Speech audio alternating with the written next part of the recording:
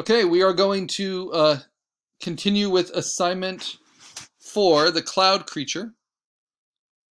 And just so I can show you how important setting something up is, we're going to start from the beginning again. So I just go to Photopea, and what I'm going to open from my computer is my second assignment PNG, the thing I cut out.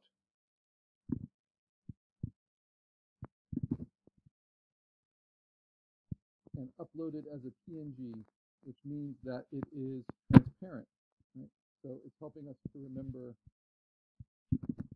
the different file formats. So I have this PNG here.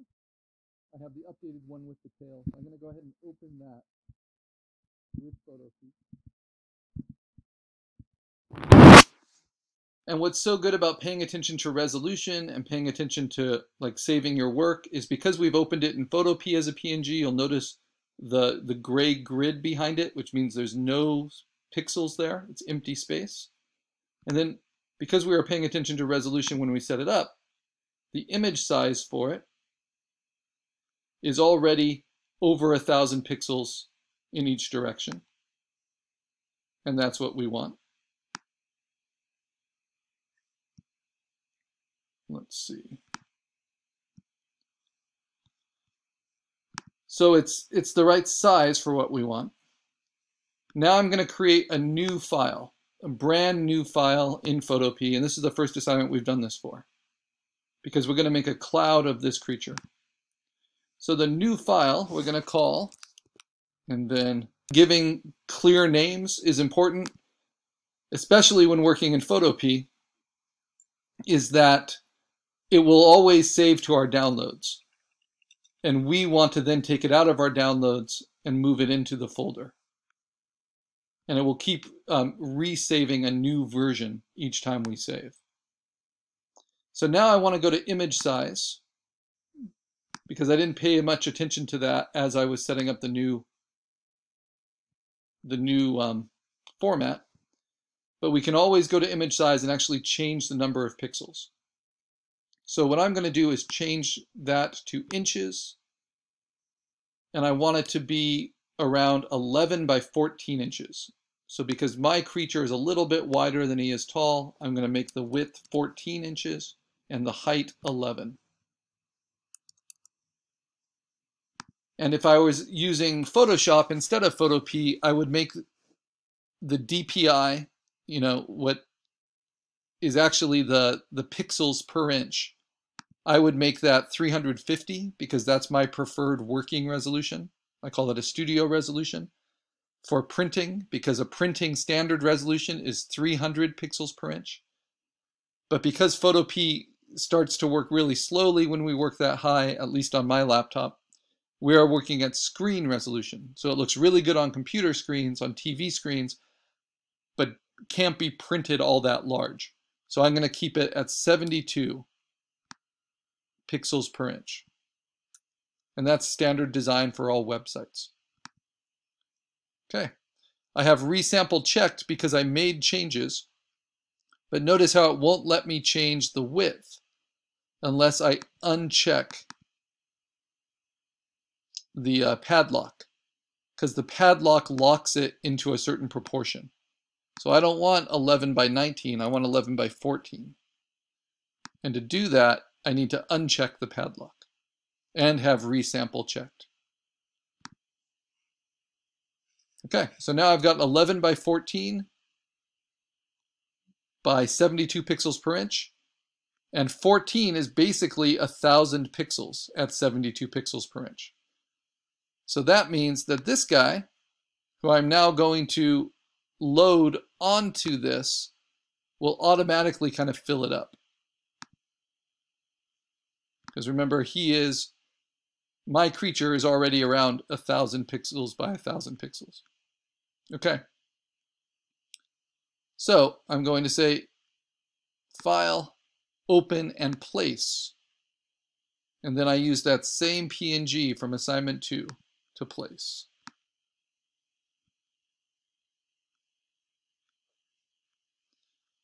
And that actually looks like a pretty good placement, but I could always tilt it at this point. I could scale it a little differently. I could place it a little off center if I want. And then just I hit return and it places it. Notice that it's still a smart object. So I'm not able to erase away or directly change the pixels. I can distort it, I can place it, I can transform it, but I want to keep it as a smart object. Okay, and then notice as well that I have a blank white background behind it. So I can see that my creature layer has no empty space. Now I need another element to bring in, and that element is going to be the clouds, right? So I'm going to go to my favorite Creative Commons, and I'm going to just search for cloud, and I'm just going to say big as well, because I know there's a lot of clouds. But you see the addition of big doesn't give me pure cloud, so I'm just going to look for cloud. And generally it will show you the most recent ones first. Now just like in Google Images, you have some options. So I can just look at photos, I can just look at size, but you can actually put in your exact width here. But I don't need to do that because if it's on Pixabay, it means everything is at least 1,000 pixels. And I can just find, you know, a big cloud to use. I think I used this one in the last demo. I might have grabbed that one. All of these will be useful. I think I used that one. But I can also scroll past the first few pages.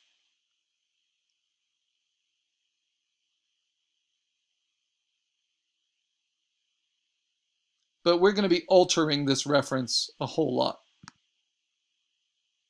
So I'll try to find something from the second page now. Or hey, just to be a deep cut, maybe from the third page. Because the nice thing about clouds, even though they have a lot of color information, a lot of edge information, as long as it's a decent photo, it's okay to soften them a little bit.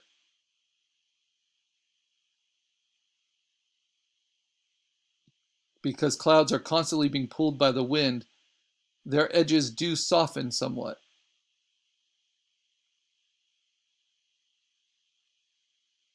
Okay, so these are some good clouds I might be able to use. I'm going to open that in a new tab. But I need first just a big overall texture of cloud. And it really is going to define your light direction. So I don't like to use anything that's too funky looking, but I will go for more backlit clouds. I think that's a better option than, say, something like this or this, because these are just really, really particular, and it would be hard to find other clouds to composite into that. And the whole goal is to make it believable. But here I have enough big cloud reference here I can use to cut my creature out. So I'm going to pick the largest possible, download it. I'm going to be appreciative, but take full advantage of the free for commercial use with no attribution. And I don't have to do anything because that artist put it up on Pixabay and agreed to that licensing. So it's a very generous thing. And if you like Pixabay and you like what it offers, I encourage you to maybe post some of your own images and share some of your own images. Make sure that you have the copyrights to them, but that they're, you know, clearly your images, but you can offer them up. That's where I think the internet kind of works best. We're sharing resources freely. Okay.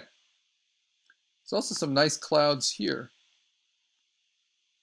They're just very, very soft. So I might go ahead and download that.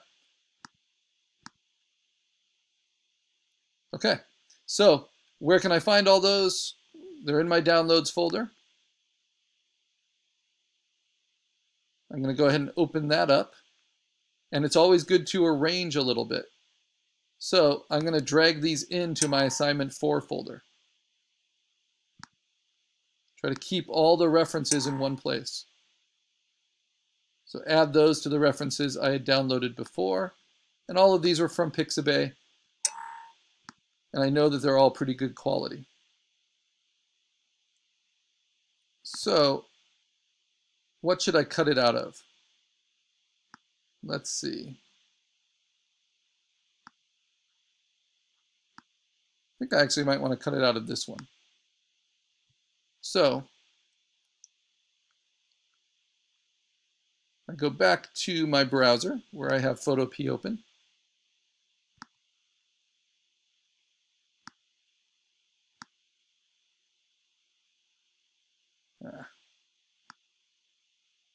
Come on.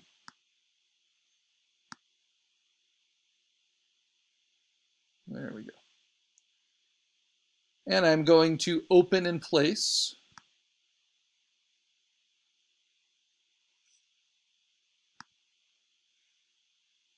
one of my big cloud references.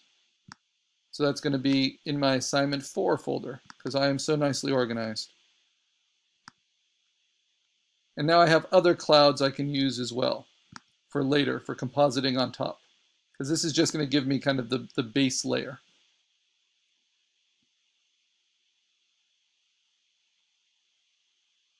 Okay, we have the question, when is the cloud assignment, I think probably due.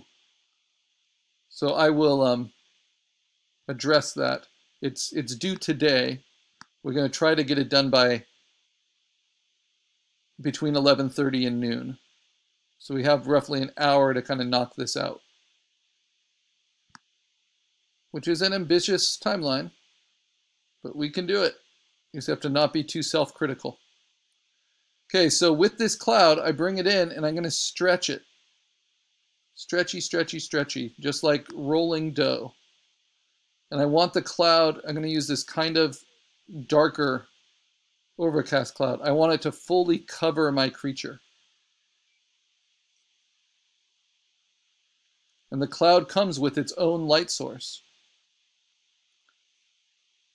In fact, I might change that light source a little bit, so it's easier to composite other clouds. So I'm going to select that, duplicate just that part of the cloud, delete the smart layer so that I can hit Control T. Oh, I'm on the wrong layer though. So I can hit Control T, right click, and then flip that cloud vertically. And see, maybe I like that. Or I can flip it 180 degrees. I like that. So I've already altered my cloud reference a little bit. Now I'm going to go to the layer behind and use my magic wand selection tool, which is right underneath the lasso, but the last one in the drawer. And then in the options for it, I'm going to feather it with 2 pixels. So it just softens the selection a little bit. A tolerance of 29 is fine.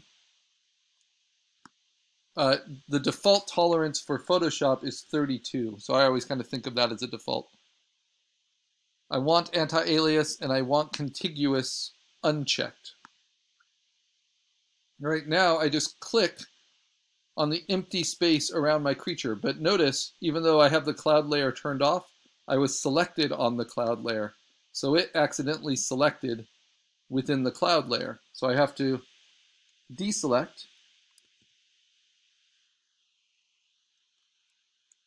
So I use Control D to deselect, or I can use a lasso.